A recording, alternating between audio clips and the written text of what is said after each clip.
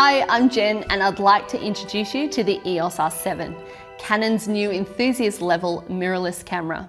Join me in this video as we take a look around the R7 and discuss some of its fantastic new features.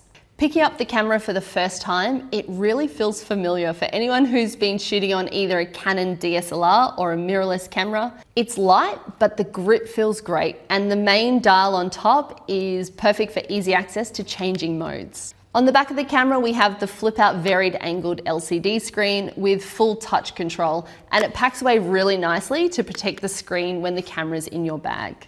And up on the top here, we have something different. It's a new quick control dial and multi-controller all in one. So on the outside, we have the dial which spins around, and on the inside, we have the directional control for up, down, left and right. This has been designed for use when shooting through the electronic viewfinder, so you can control both the wheel and the dial with your thumb, all in the one location for quick access. On the top here, we also have a new multi-function shoe. This first featured on the EOS R3. This is compatible with a range of new accessories which are smaller and more lightweight because they're powered by the battery of the camera rather than their own batteries. On this side here under the grip, we have the memory card door. The R7 takes a dual SD card.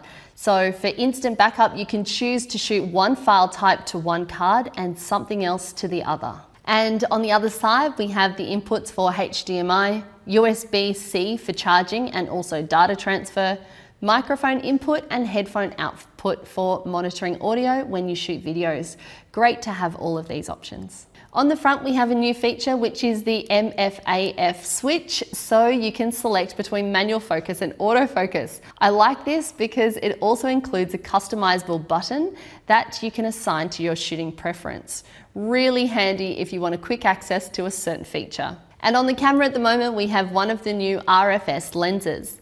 This is the RF 18 to 150mm, a really compact and lightweight travel zoom lens which covers all the way from a wide angle lens to telephoto, meaning your kit is even easier to carry around. The RFS lenses are designed to get the most out of the APS-C sensor, which is built into the EOS R7. Something great about the new RFS lenses is that you can also use them on the full frame cameras in the EOS R range. So if you upgrade down the track to a full frame camera, you can still use these lenses. Finally, on the bottom of the camera, we have the battery compartment. The EOS R7 takes the high capacity LPE6NH battery, which is great if you're upgrading from something like the EOS 80D or 90D or one of the other Canon cameras that have used these batteries in the past, because you'll be able to use your old batteries in the new camera. Now that we've taken a look at the outside of the camera, I'm going to run you through some of the key features that makes the EOS R7 really versatile option for creatives, whether you're shooting stills or movies. The R7 and the R10 are the first APS-C censored cameras from Canon in the new EOS R mirrorless system. APS-C censored cameras are sometimes called crop sensor cameras.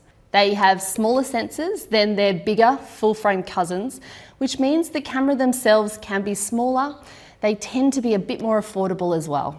Cameras have come a long way in the last couple of years, and the switch to mirrorless has driven a lot of innovation. With the EOS R7, we're now seeing a lot of this new tech available on an APS-C sensor camera for the first time. Until now, you might have had to buy a full frame camera to access a lot of the new innovations that built into the EOS R7. It's great to see this now available for a new audience. For example, the R7 has in-body image stabilization for the first time on this level of Canon camera. Perfect for shooting handheld and delivering sharp images in either low light conditions or with longer telephoto lenses. You can get up to 8 stops of image stabilization through coordinated control with some of the RF lens range, which include lens-based stabilizers.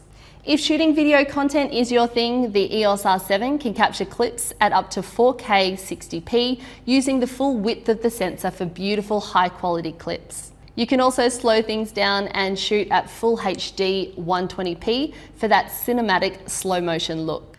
Another feature we're seeing in the APS-C censored cameras for the first time is advanced subject tracking, which is a game changer when shooting moving subjects. From humans to animals to motorsports, whether you're shooting stills or video, the camera is able to detect a variety of subjects and tracking them as they move through the frame, ensuring you get sharp focus where you want it and freeing the photographer up to focus on the composition.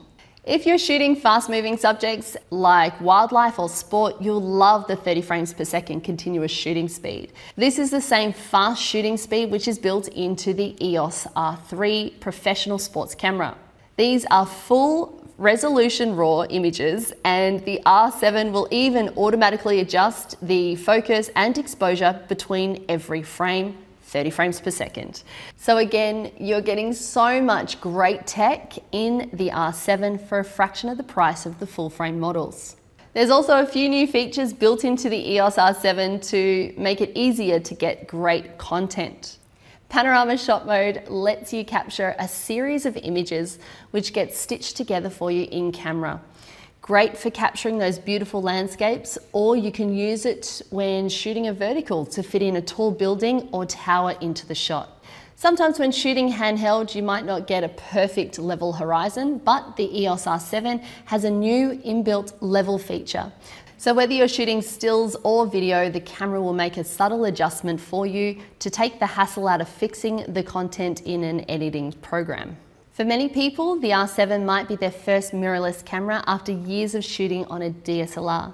One big difference that mirrorless cameras have is an electronic viewfinder rather than an optical viewfinder found on the DSLR cameras. To make this transition easier, the electronic viewfinder of the R7 has a special mode called OVF Viewfinder Assist. This adjusts the property of the viewfinder to make it perform more like an optical viewfinder found on a DSLR camera. If macro is your thing, there's a focus stacking feature built in which will take a series of images at slightly different focal points, delivering a beautiful image full of detail which just can't be captured in one frame. And finally, raw burst shooting mode with 0.5 seconds of pre-shooting. In this mode, the R7 will not only capture 30 frames per second, but all of the action from half a second before you press the button. Perfect for those unexpected moments that you might have otherwise just missed. As you can see, the EOS R7 is really a full-featured camera with a lot of tech that has only previously been available in a pro-level body. We're excited to see what people create with it, so get into your local store and check out the EOS R7 as soon as it's available.